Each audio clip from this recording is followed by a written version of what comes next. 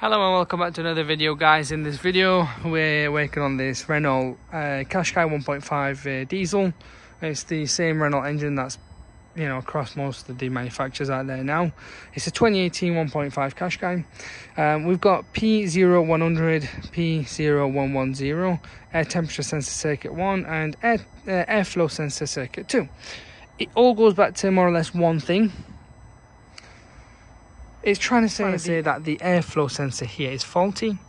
Now, before doing anything, as usual, I've always said, guys, please make sure that the wiring here isn't cut, because they are known for it. The way they build these cars nowadays is cheap and flimsy, cheap and cheerful, should we say. Make sure that the pins are all good as well. If they are, then it will turn out to be this one here. This is your part number there, guys. So what we would say, it's really easy. It's just them two bolts. It's a size 8 or 7, or even the stars anyway. But anyway, the point here is get OEM original. Once you get OEM original, it's a case of plug and play.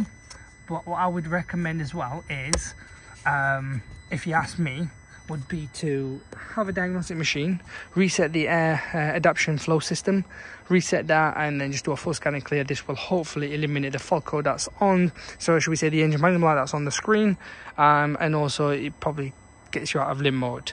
That's if your car is in limp mode in this case. But that is where you would find these fault codes. These two are related to this here. I mean, in other cases, what we would also say, if that doesn't work, do a smoke test, see if there is any leak within the system. If there is, then I guess that'll be the cause of it as well. But reality is, them two fault codes are to do with that, as far as I know.